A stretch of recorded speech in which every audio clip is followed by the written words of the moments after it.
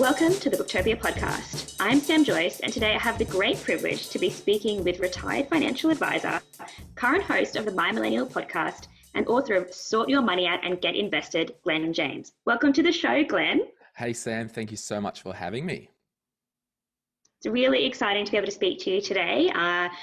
Personal finance is a bit of a new interest and hobby of mine, so I'm really excited to hear all of your great advice and wisdom.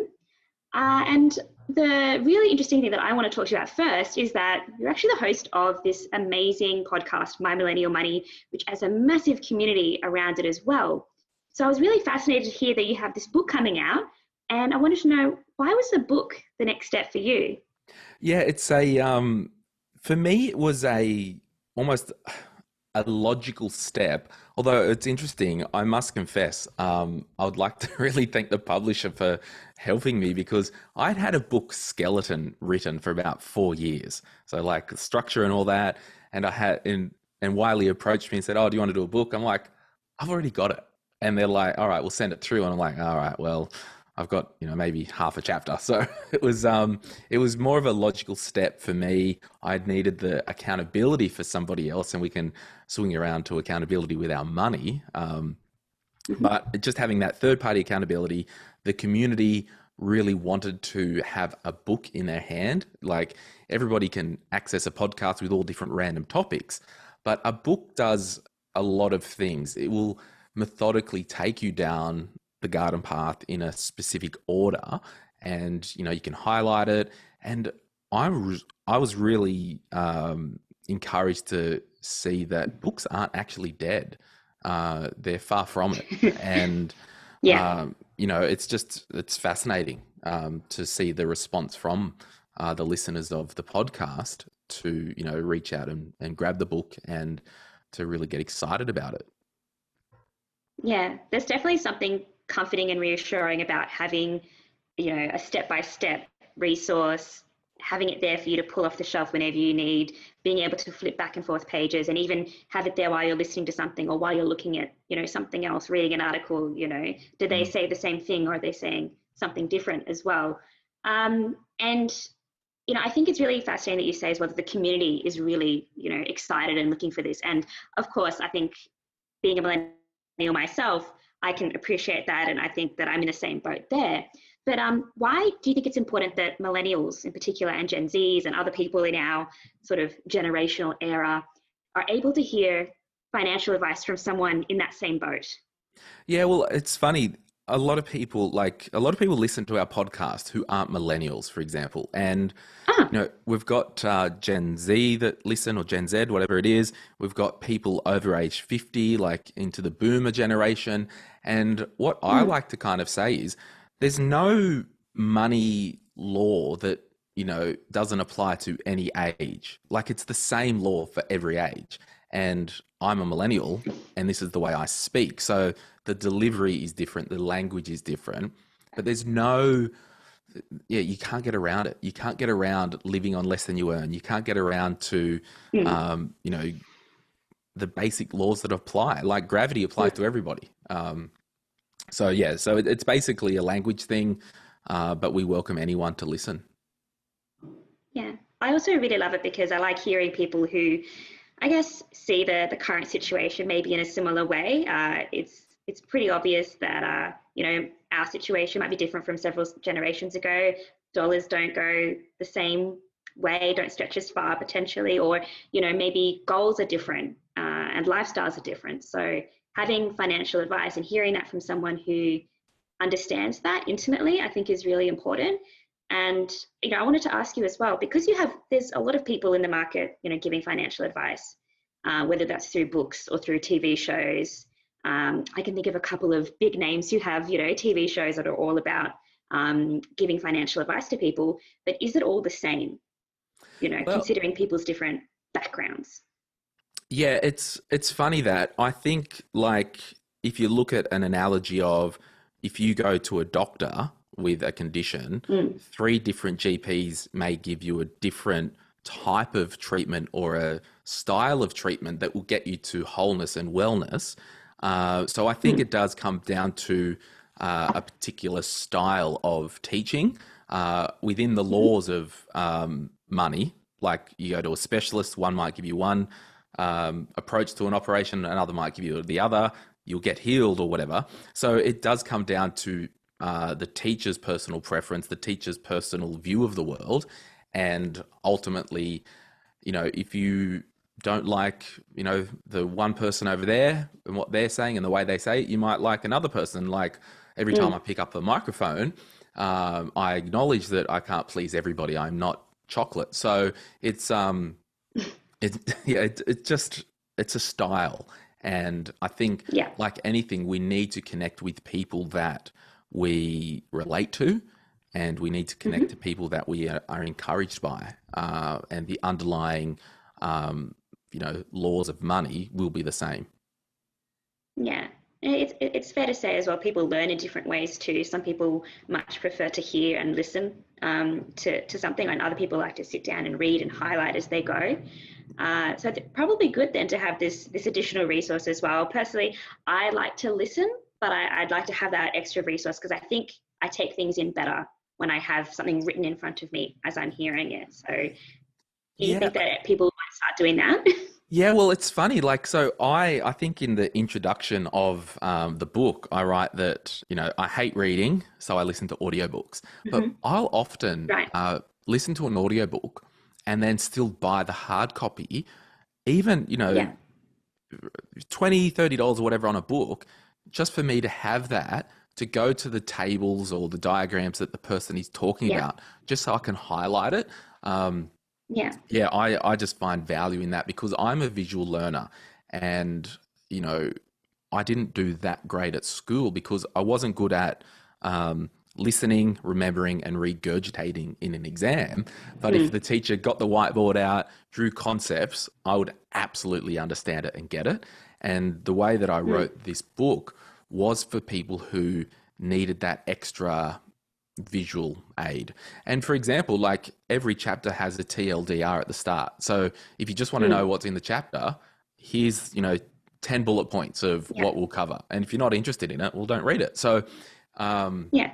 I did really try and write it for people like me who might not have the best attention span, and who need diagrams. There's lots of diagrams, there's lots of charts, there's lots of tables, Mhm. because I've written this book in a way that I want the penny to drop for people to understand some of the complex topics, and I've really tried and make them easy. Mm. Yeah. All right. So speaking of the book, it is sort your money out and get invested. Can you tell our listeners a quick summary, a little bit about what is the book and why did you write it? Who is it for? Yeah, so primarily it is everything that I teach to get people to a base camp to be started to be invested. And, my aim with anything that I teach is that you outgrow that and you adapt my concepts to your own situation. And I wrote it for a couple of reasons. One, because I was sick of explaining to my friends as well. Like when they ask me, "Oh, what do I do?" I can just be like, "Here, have the bloody book. Go away." Like, so it's that kind of cheeky. Like, here's everything I'm going to sit down and tell you. Read it, highlight it, then Yeah. come back and buy me a coffee. Then I'll help you. So Yeah. it is that baseline. But secondly, in Australia, financial advice, it can be expensive. And I want this to be the link between not having financial advice, getting your own house in order, then being almost gift wrapped, ready to get financial advice. So it's an easy entry to get some professional advice, because there's no point seeing a financial advisor if you don't have your ducks in a row. Like, sure, you can see a financial advisor if you don't have your ducks in a row, but they might charge you more to help you get those ducks in a row. So, Mm. Mm. being an advisor, so many people would come to me saying, "Oh, hey, Glenn, I want some financial advice. I want to invest." I was like, "Well, hang on. I just need you to do X, Y, Z first. Then, absolutely, we can get the best value out of this relationship." So, that's kind of one part of it, a stepping stone between not knowing anything and seeing a professional. But then what I did in the book, I really wanted to help people get out of debt, because debt cripples, and consumer debt I'm talking about, like car loans, personal loans, credit cards, afterpay, all that crap, that cripples society. So we talk about getting out of debt first. And I even write in the book, if you're not in debt, well, like in life, if you're not in debt in life, you can skip people who are in debt. So, like in the book, if you're in debt, if you're not in debt, you can skip the first chapter. So life will reward you either in the book or in real life. Yeah. And then we move into mindset. So I really wanted to throw everything I had with my own journey of changing my money mindset. And a lot of entrepreneurial books and, get rich books and all that crap, it talks about from a mindset of, oh, you can buy the Ferrari, you can buy the private jet, you can, fill the arenas and all this entrepreneurial stuff. And to me, that's a bit yuck. So I've really written it for somebody who might just have a job, might just go to work and want to do better. So, excuse me, it's not just about this, everyone's got to have a big business and an empire. So we really get into the mindset of day to day. Then we move into how to structure our finances and in what order. Then we talk about investing. We talk about buying property, first home to live in or first investment property. We talk about superannuation and really understanding those concepts, because everybody is an investor if they have a superannuation account. Then we talk about insurances, life insurances and all that stuff, because that's so important. Then I just finish up with a whole heap of money myths, hacks, all random stuff. And it was a lot of fun. So that's kind of, I've maybe covered maybe 13 chapters in that little summary, but it's certainly a big book. It is. It covers a lot, and something I want to, something you touched on that I want to come back to is the fact that you started first with dealing with debt and developing a money mindset. Why is that so important to tackle first before you dive headfirst into ASX? Yeah, that's right. Because we need to, one of the premises of the book is building a sound financial house. And I talk about the book, where I am, I live 2 streets away from a beach, and there's always a lot of construction down there, right? Now, when you build a house, you need strong foundations. And sometimes when they build properties around here, the foundations have to be really deep because it's sand and a lot of time has to go into building those solid foundations. Where down the road, there might be a normal block on suburbia. The foundations might not need to be as deep or as costly, but we know there is a common thing, and that's having solid foundations. And if the homes on the beach didn't have solid foundations, it won't last. And it's more costly to do huge repairs to a property if the foundations aren't in place. Like, it's actually cheaper in the long run and required by law to have good foundations. So in our own life, we need to have solid foundations before we start to invest, before we start to worry about, going on a yoga retreat in India and all this stuff and all this fulfillment stuff. And one of those foundations is getting out of consumer debt and having the mindset that I'm unplugging from this consumerism thing. I'm unplugging from buy now, pay later. I'm having a lean and agile spending plan. And I even say, like, one of my first steps, I think I do a 5 steps to get out of debt. The first step is you've actually got to decide that you want to be out of debt, and you want to be out of debt for good, because there's no point, and I certainly wouldn't do it. Like, why waste all your energy for the first 2 months trying to get out of debt and then relapsing? It's just like, it's a waste. So you have to hit rock bottom. And it's almost like a lot of people who might have had issues in their life, and I'm talking, you see on the movies and all that, people with substance abuse issues. It's like, well, we can't do the intervention. We can't really help them until they've hit rock bottom. So we have to hit our own rock bottom and be done with consumer debt first. Then we've decided, and that's also a mindset thing, that I'm not doing consumer debt anymore. I'm just not. So I don't know where I was going with that, but it's a big thing to get your ducks in a row, and also having an emergency fund. Because it's all well and good that you've invested $1,000 every couple of months into an investment, but if you have an emergency and you need $3,000 fast for some emergency dental repair or something like that, we don't want to have to sell the investment. And if that happened last year during the Corona first dip of the stock market, if you had to sell the investment, you would have sold at a loss. So it's Yeah. just a wild time. We just have to do things Yeah. in order, the right way. Yeah. Real life happens, and it's important to have a bit of a safety net before you start moving on. I really liked the idea of the house and the foundation, and it was a really interesting visual. And I think it really helped me understand that you're the building blocks, another housing, another Yeah. housing metaphor.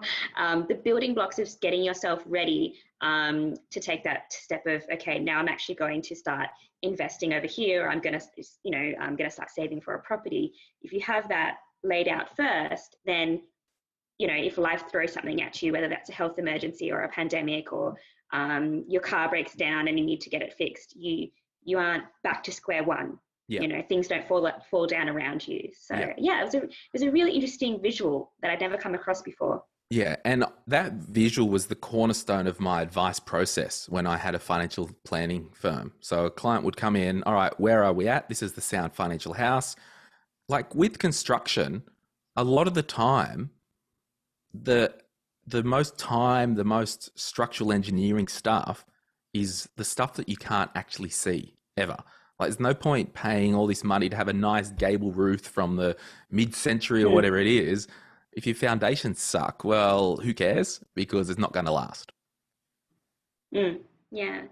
And I wanted something I was thinking about as I was reading the book and the first chapters on dealing with debt was that, is there a mental health element, to dealing with debt and developing that money mindset? I think, if you are going through that process and you're looking at your statements and you're realizing, the hole you might have dug for yourself, that could be, that could put you in a bit of a hole yourself. You might feel really bad. But if you use those tools, those steps that you outline in the book, is that a way to kind of tackling that and coming out the other side and putting yourself in not just a financially healthier position, but a mentally healthier position as well? Yeah, I think debt and mental health could be a huge problem. I know I've spoken publicly. I've had my own mental health issues. I'm Mm, medicated and all that. But I think what I want to get at is look at these steps to get out of debt, then give yourself a bit of an analysis. And if you can't crack it, if you keep overspending, if you look back and think, oh, the times I've had a blowout is when I haven't been happy or I haven't been myself and I needed to buy something and to mm, feel good. And I've had to do that with credit. I've had to do that on impulse. And it's the same movie played over and over again. I would encourage anybody to speak to their GP and even have a session with a psychologist. There's mental health plans because it may be a clinical issue that you are not yourself. So you're not behaving in a way that's good for you and your money long term. So, and I really mm, did touch about that. I touch on that topic in the book because it's a real problem. And I just want mm. people, at the very least, if they think there might be a problem, just chat to your GP. And I think if you sit down and you look at things objectively, the way we spend money, the way we save money, when we spend money, when we save money, and what we spend it on, can tell us a lot about ourselves and who we really are. Um, and something that, in terms of the mindset as well, and that sort of the mental setup for building that strategy, when you're going through those steps of you're dealing with your commercial debt, it's not just one pillar. I sort of saw it the way you described it as sort of four pillars: Yeah, mindset, habits, passion, and purpose, and how they kind of all come together. And this is all happening even before you started talking about investments. And I thought absolutely. it was Yeah. a really solid way to approach it. Can you talk more about how these four pillars kind of contribute to setting yourself up for success, or if not success, a positive financial journey? Yeah, because I think mindset, it's so fascinating. And even like I really talk about, and I like how you broke that up and you've looked through that lens. I haven't seen it with a different mindset pillar. So thanks for that. I'll re listen to this again. But it's almost like the mindset thing, right? Here's a thought exercise for everyone listening. Um, if you could start a side hustle or a new career with the view to make as much money as possible and to have a good lifestyle. That's the objective, right? Make lots of money, have a good lifestyle, live life on your own terms. And we've got two options. The first option is just to follow our passions. And because everyone says, follow your passion, awesome, you can do that. Or, and this is where the mindset comes in, do we focus on what we're good at and what we enjoy? Because I've got a passion for driving my boat around the lake. Absolutely, it's a passion of mine. I've got a passion for, just got kayaking. But if I followed my passion, there is a small percent chance that I can turn that into a big empire. But if I just want to do a side hustle, I focus on what I'm good at and what I enjoy. It doesn't have to be the same as passion. So a lot of the time, we can get caught up with, I've got to follow my passion. Or I'm like, absolutely, I agree. But if the objective is to make money and make a career out of it, you may need to just revert one step down and go, oh, I'm really good at this and I don't mind it. Well, let's drive a truck through that direction. Yeah, I think sometimes this idea of follow your passion and make that your career, it's not the only approach. And another philosophy that I've seen and that kind of came through with this was setting yourself up so that you can have your passion and not have to build a business around it if you don't want to. Just have it be your passion and enjoy it for what it is. Yeah, and I think it's funny as we just dig down this hole that we're kind of chatting about. It's cool to have these thought exercises because if I just do what I'm good at, do what I enjoy, I know I can make lots of money. That might actually enable me to do my passion without any pressure to make money from it. So if I do what I'm good at, do what I enjoy 3 days a week, I've set that system up in a way that, I can have 2 days off a week just to do my passion. So it's very interesting. And that comes back to what you said earlier, which is life on your own terms, living life on your own terms. And when you spoke about this in the book, it was only it was an interesting section for me, and it's something I'd like to dive into a little bit more because it was sort of put into comparison with FIRE, financial independence, retire early, which is a term I've seen a lot on the Reddits and the online spaces and the articles. And it's, to me, looking at it, it seems like a really intense approach to life. Yes, the idea is that you can spend the rest of your prime living days, prime living years enjoying yourself, but it just seems so restrictive. And then so I was really interested about your philosophy of loot, life on your own terms. So why would you encourage people to maybe think about the loot approach as opposed to FIRE if this is something they're interested in?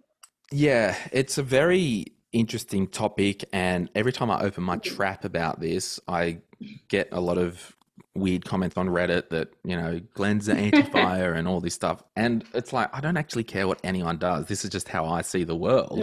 Where the FIRE movement started, so you amass enough wealth. So if you needed $1,000 a week to live on, so we'll call it 50 grand a year after tax. The FIRE movement was amass as much wealth as you can, that wealth would spit out 50 grand a year, $1,000 a week or whatever. So you didn't have to rely on work as your source of income. That was the premise of it. And I say, well, why wouldn't you? Because, so when people get to that time, they go, then we work on our, because they end up doing their side hustle and all that anyway. I'm like, well, what about we get our money in order now, get out of debt and start to go, well, I'm not going to continue doing a job I hate for the next 10 or 20 years to build up that wealth. Why don't I just rejig it and get out of debt, get my money systems in order and start to live life on my own terms now? And then the circular logic with the FIRE thing is, because I would be considered part of the FIRE movement. Like, I've kind of doing what all the FIRE people want to do. Like, I've got heaps of money, I work when I want and all this stuff. So it's like, okay, so I am living life on my own terms if I've met the FIRE strategy, because a lot of the FIRE community were like, once I get FIRE, then I will do this. Once I get to FIRE, then I will. Where I'm like, no, I'm going to do this now because I still like working. I still like having an input and exerting my human capital and, turning my time into money or whatever. So I'm saying, well, let's just bring that forward now and live life on your own terms from now. Mm. But yeah, it's the issue with a lot of things online and communities is the dogma attached to it. And there's all these subcategories. So I would be considered fat fire, which is I spend heaps of money and enjoy life, where you can do a lean fire, which is, I'm really strict on what I spend and I just saving as much as possible. And yeah, I'm just like, well, whatever, just do life on your own terms today. Yeah. It really should be whatever suits you, like the individual, their circumstances, their goals, and that sort of thing. But I didn't even realize there was multiple versions of fire as well. Yeah. They've got one that's like barista fire and bloody, I don't know. It's too wild to me. And this is the thing. People want to belong to a community, and that fire movement has allowed people to belong to that. But then the dogma gets in, and I've copped criticism for saying it's okay to have a superannuation account with under 1% in terms of fees, where someone will be like, no, that's ridiculous. You can't pay more than, 0.25%. It's like, well, it's no different than, I spend $50 a week on cafes. Well, that's actually impacting my long-term investment outcome, just like fees are. So it's just like, just do whatever you want on your own terms. It's wild. So that's why I did poke the bear a little bit with the fire movement, but I would say I am part of the fire movement. I just don't think retire early. Well, I retired from the workforce when I was 25 years old, and that's when I started my own business, because I don't set an alarm in the morning. Like, that's my definition of success. Like, I never set an alarm, and it's just do whatever you want to do. I think that's probably why I like the idea of life on your own terms, because it seems less dogmatic, potentially less restrictive, more flexible. Yeah. And as we've seen in the last couple of years, real life happens, and sometimes you have to pivot, sometimes you have to do things a little bit differently, and you can plan the next 50 years out, but life happens. That's right. And so I guess I kind of see it as a variation, or maybe loot is the overarching sort of philosophy, and then you have all of these different fires that come under it, and as long as it's working for that individual, but and they're happy, I hope. Yeah, well, and I legitimately have met people and they're in America because it came out of the States, and they're, and I'll be honest, I think it's a lot easier in the States because home prices are cheaper. Like, you can buy a house for $100,000, like that are literally have heaps of money saved and don't work, are in their late 30s, early 40s and don't work, and they just do hobbies, do a bit of volunteering, do skiing, and awesome, that's awesome. But for me, my brain would rot and I need purpose. And so most of us, we need purpose. We need, like, if we had to not work, we would get bored. A lot of us would. There are people who wouldn't, but a lot of us would get bored. And I'm saying, don't wait until you're quote unquote fire before you start your next project. Bring it forward and bloody start it today. Yeah, and start setting yourself up, start looking at those investments and start generating that sort of incremental income and that future that's going to fund your later years, so you don't have to potentially work as much, so that you can work when you want to or if you want to. Exactly. Yeah. So speaking of investing, I'm going to move on to investing now. Sure. Something that really stood out to me was you talk about having the mindset of an investor, not a saver. What's the difference between them? I'd really love to know, because I think I definitely have the mindset more of a saver. Yeah. Well, it was probably a bit more for the spenders. And I touched in the book, like, if you do an analysis, whether you're a spender or a saver. So for me, I suck at saving money. Like, if there's cash there, it grows legs. It's weird. I'll either buy crap for my boat, I'll either give it away, who knows? It just disappears. For us out there who are spenders, we've just got this art of making money disappear. We have a lot of fun along the way, but we're really crap at saving money because we always find stuff to spend. So I had to change my mindset to be, okay, well, I've got my foundations in place. Now I'm an investor and I'm really good at investing. And I know now that once money commits over to my investment account, it stays there. And I only sell it down when I need to later in life. And for me, I sell my investments generally never. Like that's just my whole thing. So I had to change my mindset that once this money is committed to the investment account, it's gone from Glen getting his mitts on it to buy something fun. It's gone from getting my mitts on it and buying a nice, something to share with friends. Like, so for you, I would probably, and the savers, because if you're really good at saving, the thing is, okay, well, how do we turn that mindset into an investor if I'm a saver? Well, we would do a bit of a goals thing and work out, okay, so over the next 3 to 5 years, what do I actually need this cash for? And it could be, well, I only really need 10 grand because I want to buy a new car. I need $5,000 because I want to go overseas in 2 years. And I've got $20,000 saved, so I've got to spare $5,000. Well, I need to actually put that to work for the long term because I don't need it in my day to day, so it can go to work. And we won't make our money, quote unquote, from the investment markets. You don't really start to see returns, significantly compounding returns, until your account balance is over $100,000. So, and we can get into the reasons why, but so that means, okay, if I've got $20,000, $15,000 is spoken for, that $5,000 needs to go to work. And it's just considered a long-term savings account, which is an investment, which has a higher chance of growth. Yeah, I think that's a good way to put it, because as a saver, I suppose I'm pretty risk averse, and the idea of investment is exciting, but it's also it feels riskier. Saving might be have less potential growth, but it feels so safe. And I like to see. I wish they all had graphs. I think all apps should have graphs, so you can see that trend line. I would really appreciate that, just personally. But I think that as I was reading your book, it helped me feel a little more comfortable with the idea of, okay, this is just a different type of long-term saving. In the short term, you might see a bit of volatility, but the idea is that it's something that you approach with a long-term lens and you don't touch it and you just keep an eye on it. Yeah. And a lot of the time, what we fear and any thoughts that we may have, or we're scared or don't know, it's just the unknown. And this book will help people understand. Like even on page 180, write this down, everyone.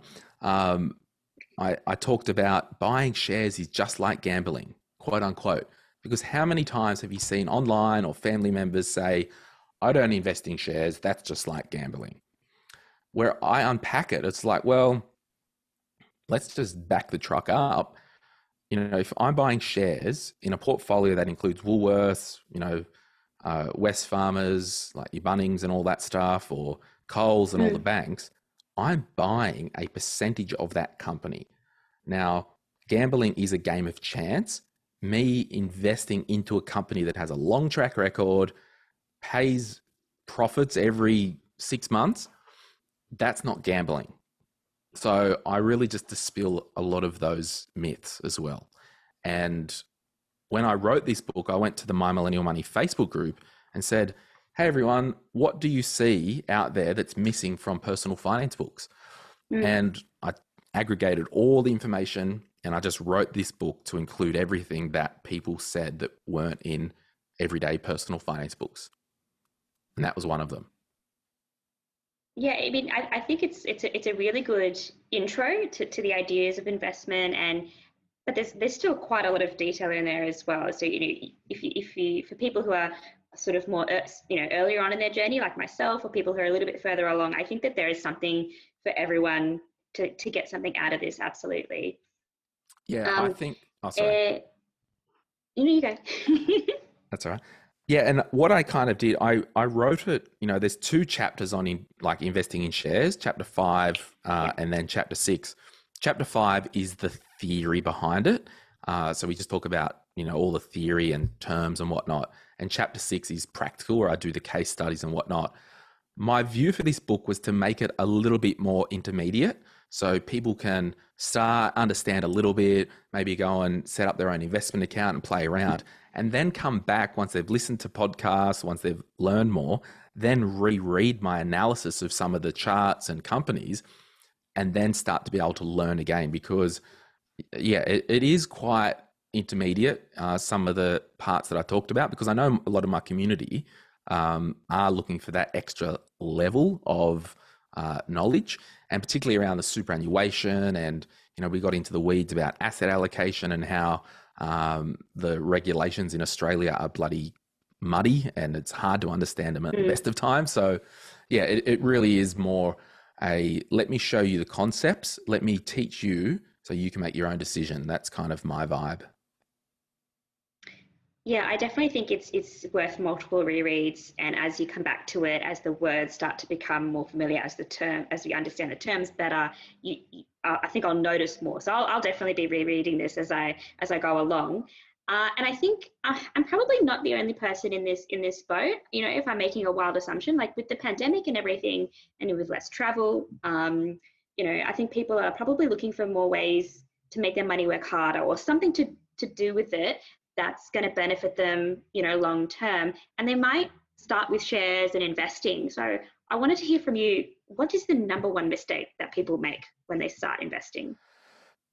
They look at stuff that is not diversified. They look at stuff that may be single stock. They start to think they have to pick stocks. And that was kind of the garden path that I lead people down. I share, there's a coroner's report in the book. Yes. That we do a review The what on. not to do. The what not to do. So I shared in the book my first investment into shares and how it was a disaster. And it's almost like the coroner, quote unquote, in the report said, just do the opposite of everything Glen did when he was 18. So the first thing I would say is get invested. You want to make sure you're diversified. It might be getting an app like Raise or Spaceship, or just something that, or a Vanguard fund that's already pre-mixed, already diversified.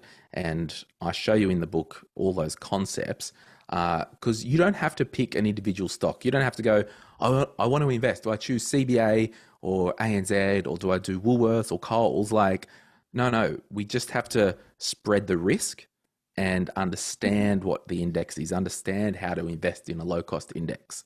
And I really think the book does that.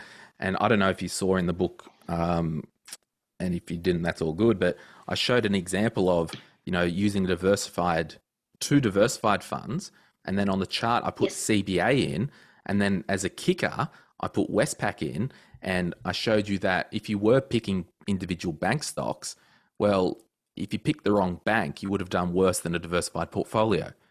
So I just thought that was fascinating, because I just like charts because I'm a visual learner. So yeah, I really thought that was very interesting. So is that the gamble then? If you're not picking diversified, you're gambling that you're making the right choice.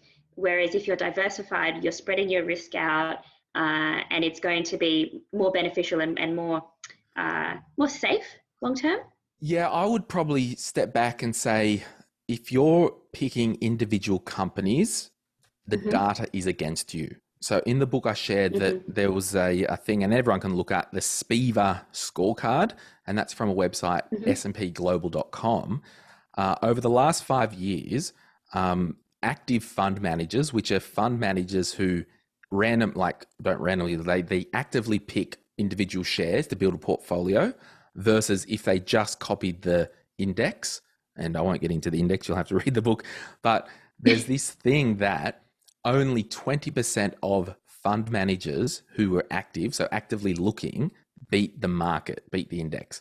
So if professional fund managers have only a 20% chance of doing better than just buying the top 200 companies, the data is against you to individually pick individual stocks, because You're not a fund manager. You're not an economist. Like I don't even do that because I know I've got no bloody idea what individual companies do, and I've got better things to do than try and read and decipher reports. So I think we just need to understand diversification.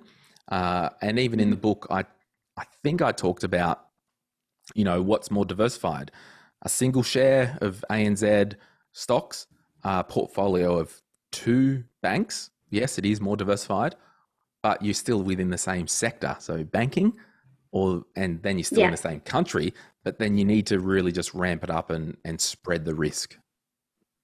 Yeah. So even if something hits that sector, Yeah, even if you've diversified your companies, you could still be at risk there. that's right. Yeah. The other thing you touched on earlier was those apps, Raise and Spaceship, and are they a bit of a new phenomenon? Because I've really seen them come up in the last couple of years, and is it a sign of the times in terms of Australia in particular?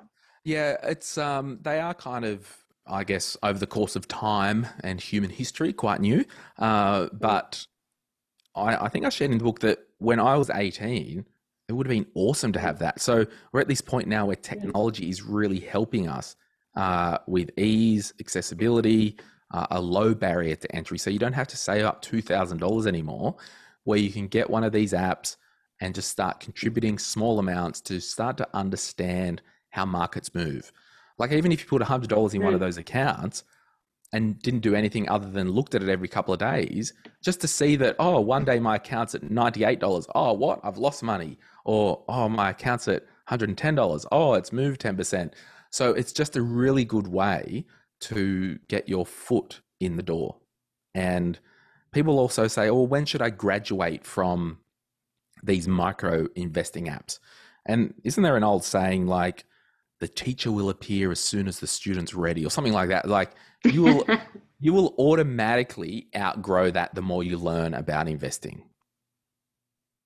Yeah, because I've got a Raise, and I've been finding it really interesting, as I mentioned before, with if you're not familiar with investing, if you've got more of that savings mindset of seeing the graph, and it's almost comforting to see it. Yes, while there is volatility maybe in the short term, there is that longer term growth, and it's almost like a microcosm of what investing could be at a larger scale, or through a Vanguard or something like that. And I loved, with all the detail you put in the investment chapters. It's probably my first exposure to a lot of the terms and to a lot of those sorts of funds. And I think I really appreciated just getting that kind of overview in a very non-judgmental way, but with enough information that, as I said earlier, I can come back to this, and as I progress in my own journey, and as any reader progresses in their own journey, they'll find more, and they'll be able to continue.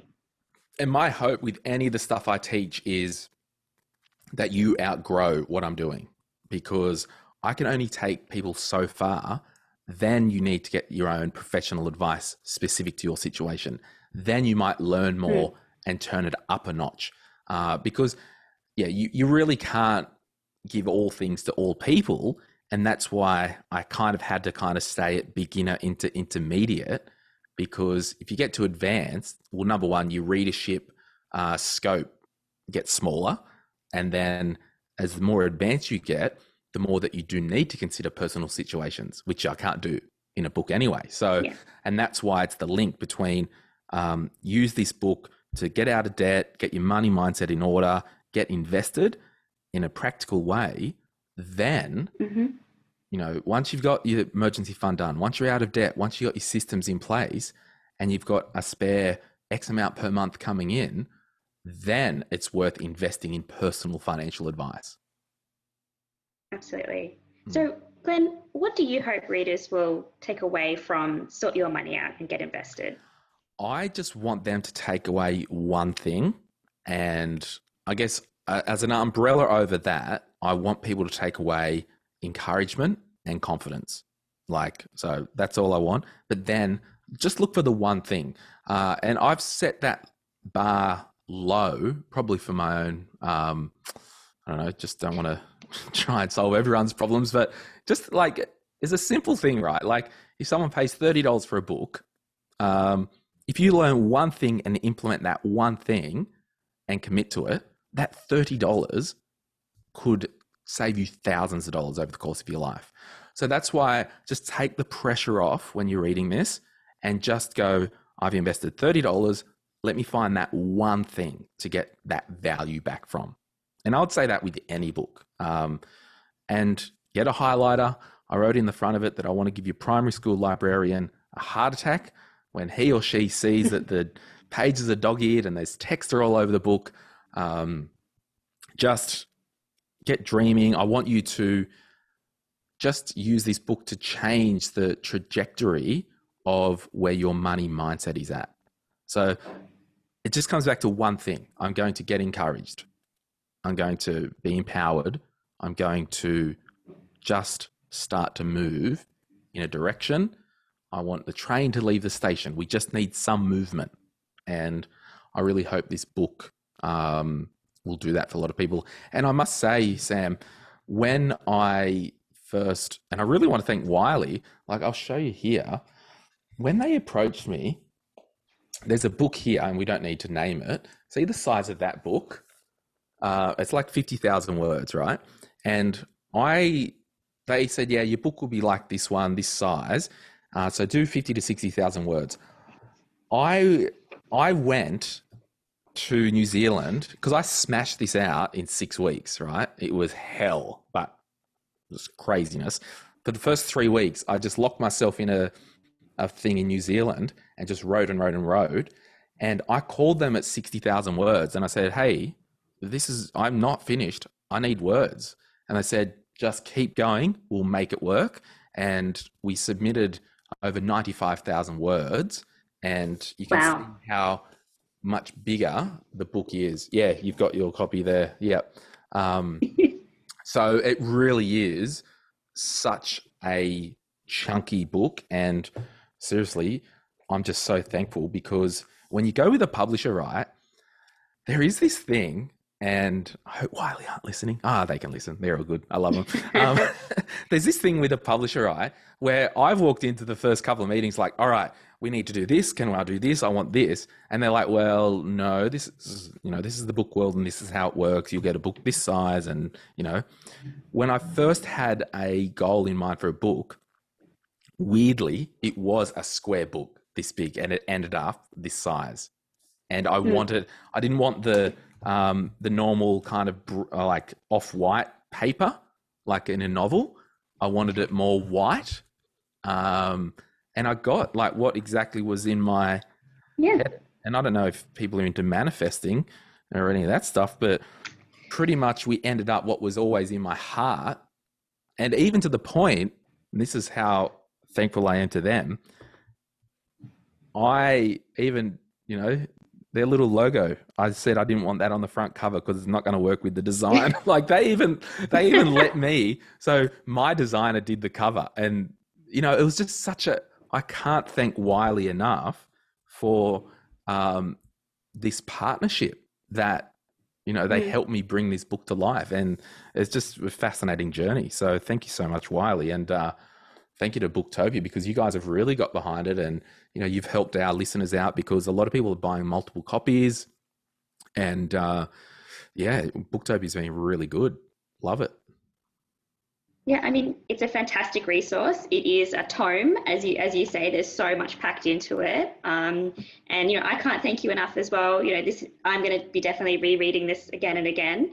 And Glen, just congratulations on the book. It's a big deal, and it's going to be a really important resource for a lot of your readers, a lot of the community, and even more. I absolutely know this for sure.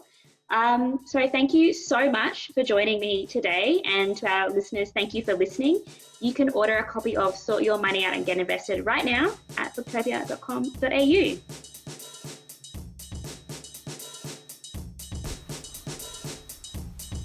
Thank you for listening to the Booktopia podcast channel. Don't forget, you can subscribe to us on SoundCloud and iTunes for free and get access to hundreds of author discussions, book analysis pieces, and more. Or, if your eyes need a workout, head to Booktopia TV on YouTube. Don't forget, for all books featured in this podcast and for access to a whole bunch of other fun content on our blog, head to Booktopia. Australia's local bookstore, at booktopia.com.au.